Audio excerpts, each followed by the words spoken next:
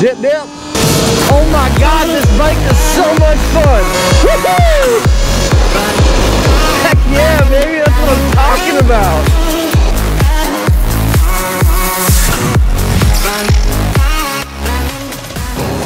What is going on, you guys? It's Ginger on Wheels here. Let's do a top speed test on the Talaria XXX. Oh, it's so fast. Oh, it hurts to breathe.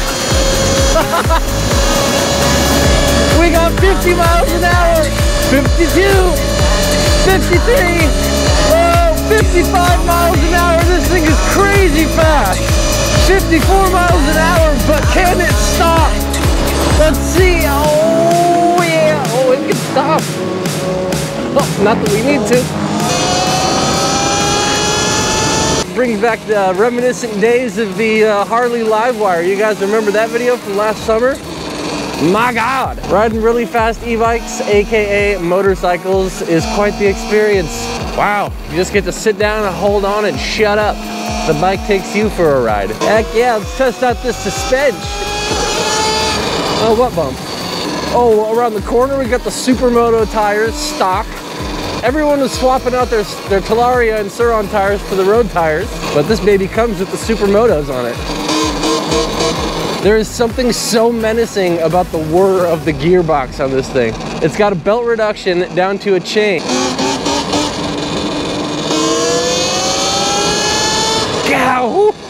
Don't want to run the stop sign. Very serious brakes on this device. We've got 220mm rotors with quad piston brakes. I should say though, in full disclosure, my rear brake was and is still leaking fluid from the rear caliper. And my front brake is pretty squeaky, but it's not squeaky anymore that it's all heated up. So let's talk Talaria. It's like a high performance Sur-On. They're like 4,500 bucks. And then this XXX came out at $3,000. Just took the market by storm, sold directly out. Second batch is almost sold out, even though it's $250 more. And I can see why. This thing is super fun. This might be the most fun you can have on an e-gadget for 3,000 bucks, period. This thing will give the Wolf GTR a run for its money, I'm sure. But the form factor is just so much bigger. This thing is not portable at all. In fact, I would argue that's why they actually came out with this thing. The Sting R is just huge. It's a full-blown dirt bike, and you're trying to get away with saying it's legal, it's electric. No, bro, that is a huge dirt bike that's on the road with knobbies. I don't care that it's electric. Just because the law hasn't caught up yet doesn't mean you should, in good conscience, ride that thing around on the streets and sidewalks and stuff. This thing is right at the actual limit of how big an e-gadget can get before I just think it's ridiculous. The Fideco Lightspeed Night was a ridiculously huge scooter. Like, that thing should be registered with the Insurance and Department of Motor Vehicles. This thing shouldn't, but it is right on the threshold, in my opinion. It'd be really easy to get yourself in trouble with this thing still. See how easy this is? Legal, not legal.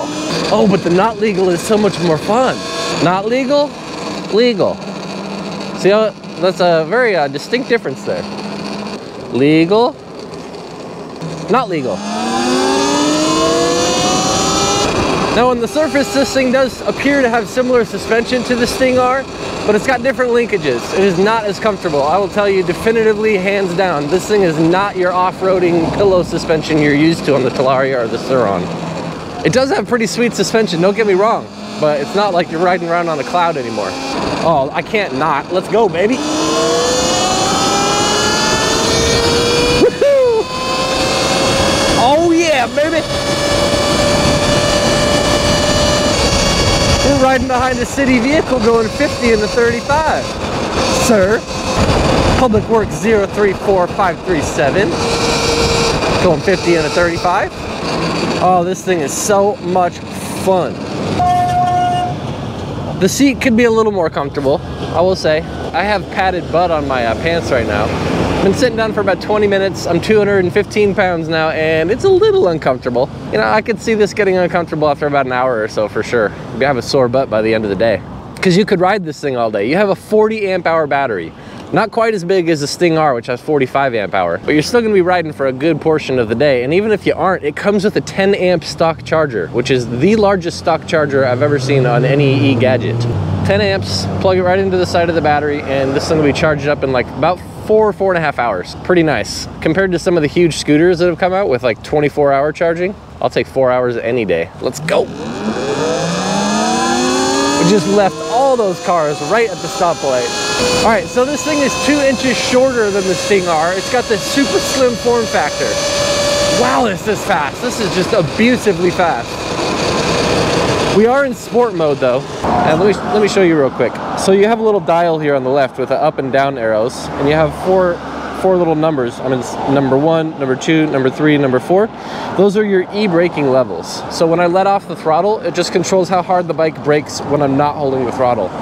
Now we all know this thing comes with the Supermoto tires. It's not meant for off-roading, but if you know anything about me, you know I'm about to send it up this off-road trail. Say how these street tires fare off-road. Oh, dude, you could totally ride this off-road. Suspension's gonna leave you wanting a little bit more, but wow. At full throttle, starting up a hill, I just felt the belt slip a little tiny bit. Oh, this thing is so much fun. The suspension isn't nearly as comfortable as the Sting R, and you probably shouldn't be riding this thing off-road anyway, but if you need to, you totally can. It's heavy enough that it stays planted. This thing is fun. It is illegal. We're literally just dirt biking right now. I don't know where the line for legal is and where the social line is for like how much of a dick am I being. Because if someone's just trying to walk and have a peaceful day, this would be kind of annoying to see.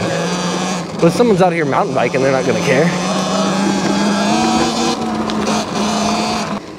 So here we're stopped and floor it.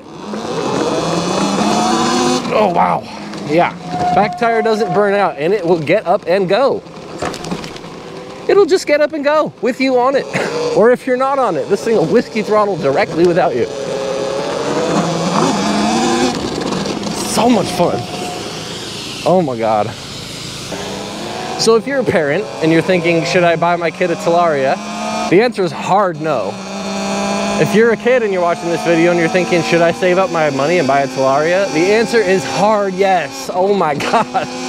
If your parents will let you get one of these, get one. Do not tell them how fast it goes though, because they will not let you get one. Regen braking's back. See, we're decelerating a little bit. Oh, those front brakes have got some squeak. Now we do have adjustable suspension on this thing, check it out. We've got the motorcycle style piston hydraulic suspension in the front, and we do have a rebound adjustment knob right here. Got some clicks, and this side does not adjust at all, but this is your rebound adjustment over here. No compression adjustment in the front. I like this too. When we're stopped, bike's in sport mode right now. When we put the kickstand down, boop, now it says wait on the screen, and it goes into a standby mode so that you can't whiskey throttle it while the bike is stopped. Very intuitive, good feature. With the rear suspension, you can adjust this nut with a spanner wrench, and you can adjust the preload on the compression here, and you can also adjust the rebound with your knob right here. But as you can see, it's just point A, point B. There's no linkage in between really, so this is all you get for suspension. It works and it's comfy, but it's not like amazing pillowy mountain bike suspension like I'm used to on the Sting R. The Sting R is 2 inches taller than this thing, has a 5 amp hour bigger battery, but it weighs 20 pounds more. You really got to decide if it's worth it for you to be riding around a full-blown dirt bike. Or do you actually live in the middle of nowhere? Or do you need the Talaria XXX, where you're a little more under the radar here? We do not have pedals, so we can't say we're fully legal, but they do sell a pedal kit for this thing. Extra tricky, I know. You can install the kit and then it looks like you have pedals. And I think they actually do function as pedals, which is kind of cool, but you know how much work you're gonna have to do to pedal around a 150-pound bike? One other thing to note about this bike that is not unique to this bike, it's like with all Talarias and Surons in general, that noise, that gearbox noise, you can't make that go away. This is not a stealthy bike. If you're riding around a neighborhood at night or something, people will hear you. But at the same time, it's really dangerous to have an e-bike or an e-gadget that goes as fast as this thing does without making a little bit of noise, because it lets people know that you're coming. Oh, this thing is so much fun. And the corners on these Supermotos. We've got grip for days on these tires. I do wish the thing had a little bigger display. I know this is like a bare bones minimum Talaria, so we're not gonna get a whole bunch of extra features, but it'd be nice if the display weren't here, if it were here, and if it were just a little bit bigger. Let me turn the bike off for you. We do have push button start. You push this button right here, it goes doot. Take the key and you touch it to this top surface area, and the bike sounds like a microwave. Ready? There you go, but we're on. This thing says Talaria. It'll give you your speed, battery percentage. We're still at 87% battery, and your regen mode is in the bottom right there. It's very, very small. Can you see that little number? That's a number 2. We're in regen braking mode 2. So after I turn it on, the button is still blinking wait. This is our headlight here. It looks very cool. It's like in the shape of an H, and it's got modes. We have a low beam mode, which is actually on the top, and then we have a high beam mode, which shines both, and then you have off for both. But the runner light here, this H light, stays on all the time. So you can't turn that off, can't ride super stealth, FYI. For those of you wondering if you could ride 2 people on this thing, I think you could. Sit towards the front like this, and then you got plenty of room for someone in the back. Keep in mind that the tail though, the actual area where the rear of the seat is supported by hardened plastic. There's no like metal bar or anything that reinforces the back, so it could break.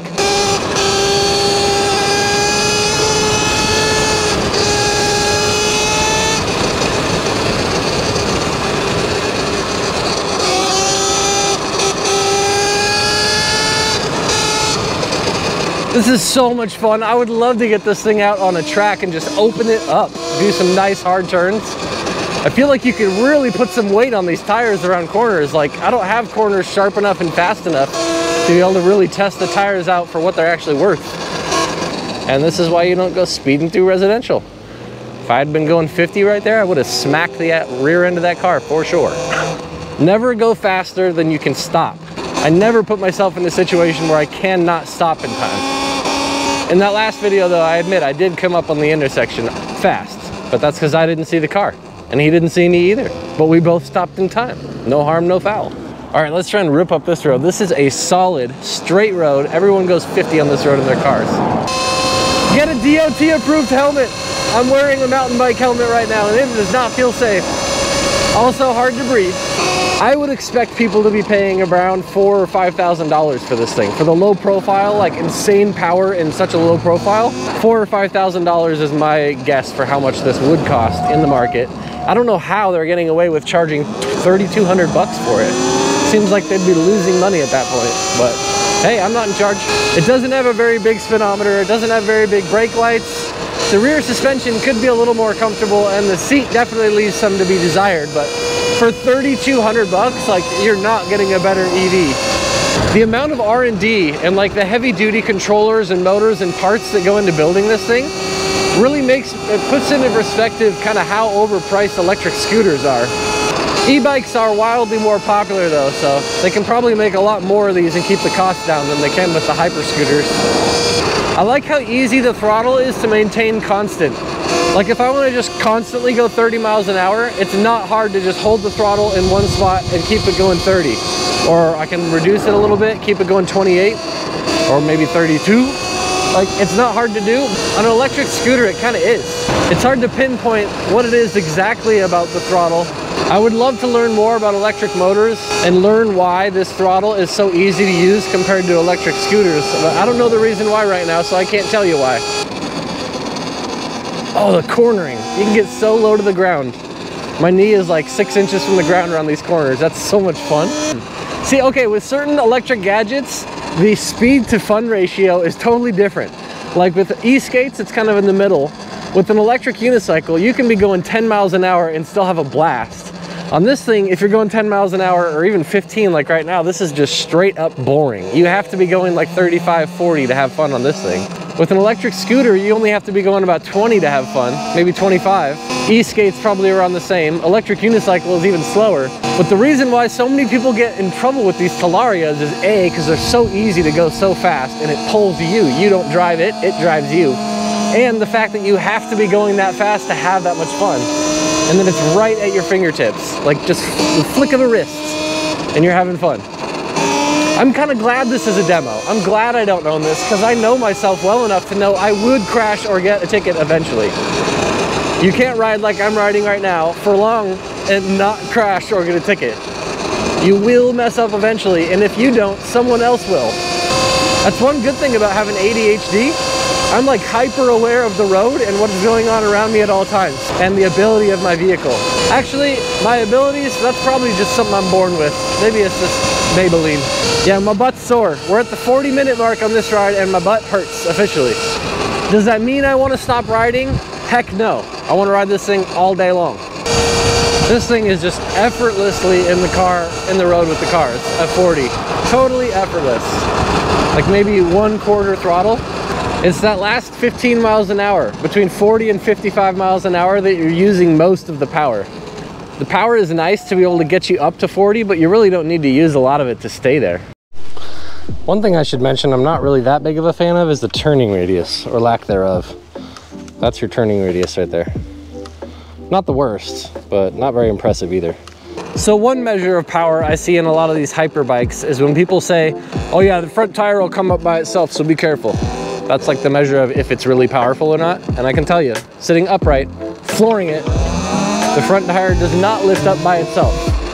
Still Rolling Electric has a YouTube channel and he owns an Onyx, and I sat on that thing and gave it the beans and the front tire went right off the ground. So this thing has power, but not the most power. It does get more brutal than this. With 72 volts, you're gonna get a lot more torque.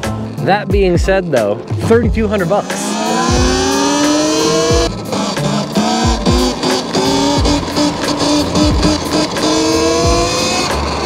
So much instant power, I love it. I put 125 miles on this bike for the record, and I still love it. My only one real complaint is obviously the seat, because I like riding this thing for long periods of time. The battery will allow you to do that, especially during the summer, long, beautiful days. It's hard to only ride the bike around for 40 minutes. All right, you guys, I hope you enjoyed my video on the Talaria XXX.